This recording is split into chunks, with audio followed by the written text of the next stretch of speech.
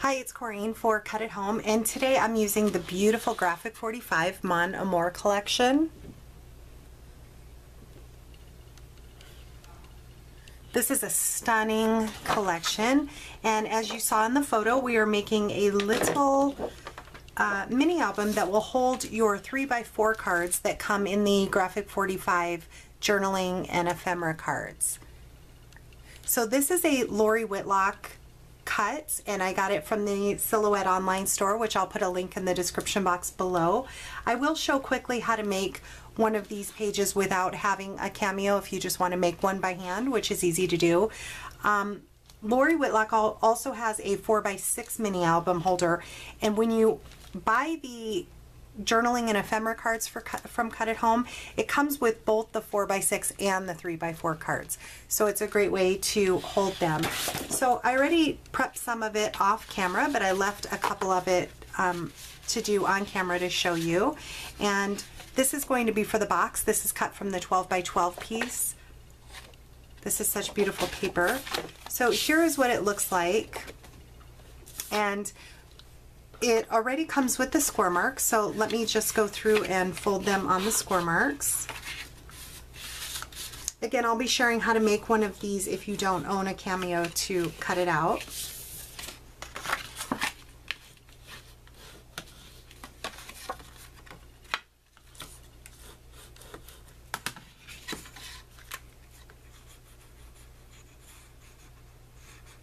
Going to add my glue to both the bottom part and the tab.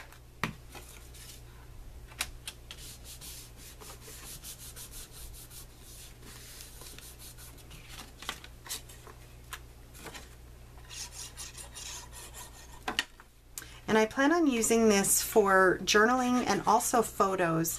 You can add 3x4 photos in these as well.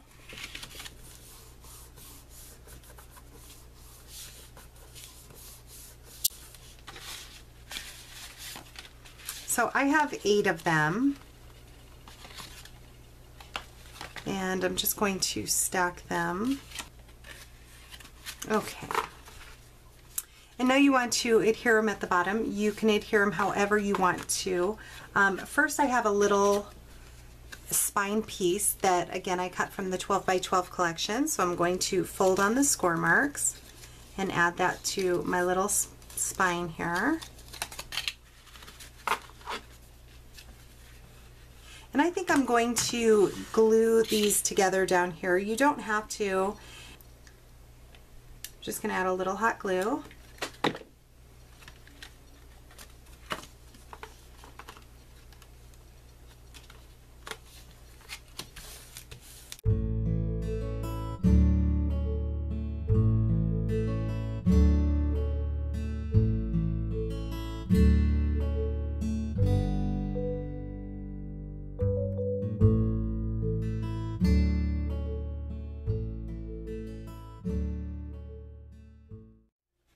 Now I'm going to add a little bit of ribbon for decoration.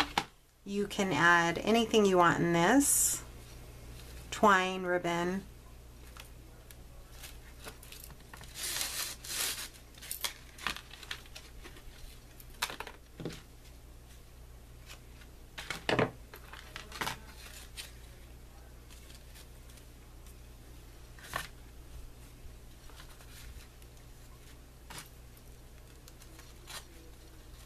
These are great for all the Graphic 45 ephemera cards.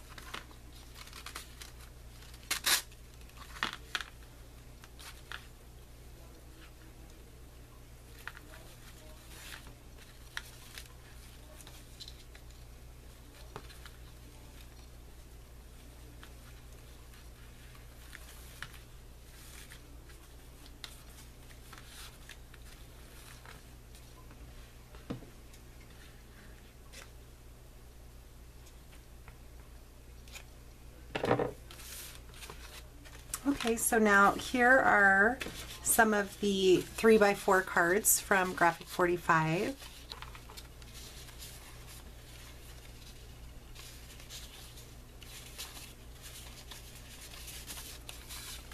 So these will just slip right in there.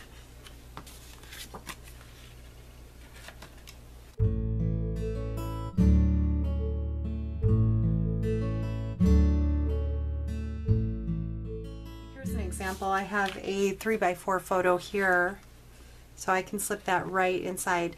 I will most likely take this back out and mat it on some black cardstock to match, but as you can see, the photo fits perfectly in there with the journaling cards as well. So now for the little box, I'm going to put this together, and again, I'm going to fold on the score lines. I'm using a light here that I have that's helping me see where the score lines are. That's why I'm holding it up.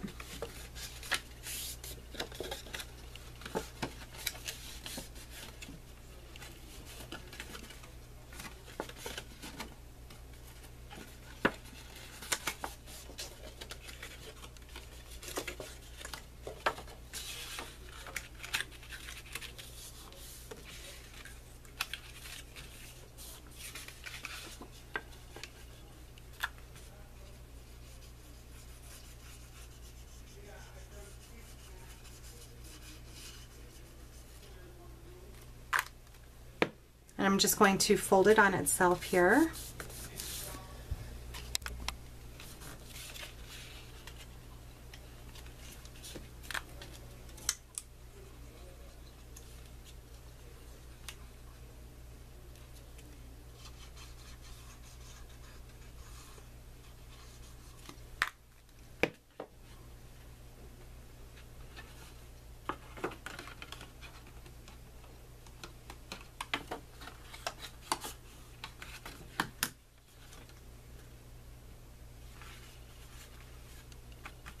And now for the lid of our box.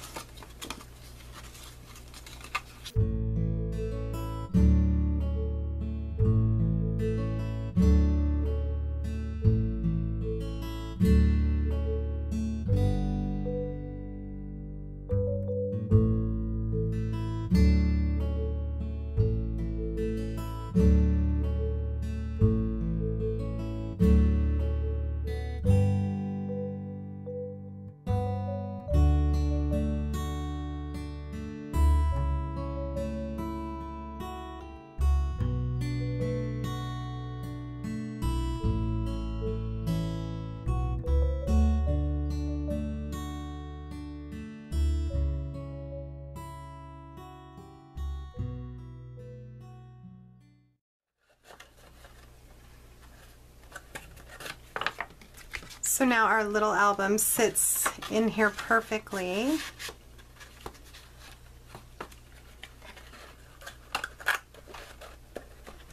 And I will decorate the front and back of this, but just to show you quickly, if you want to make one of these and you don't have a cameo, you want for the pockets, I'm showing you how to make the pockets.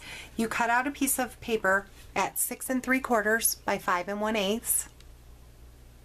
And on the 6 3/4 side, you score at 1/2 and 3 5/8 inches.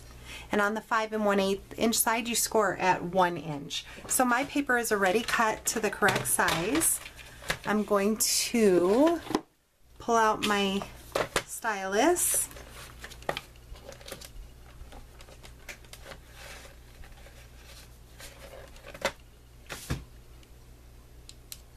And on the 6 3/4 inch side, you want to score it at 1/2 inch and 3 5/8.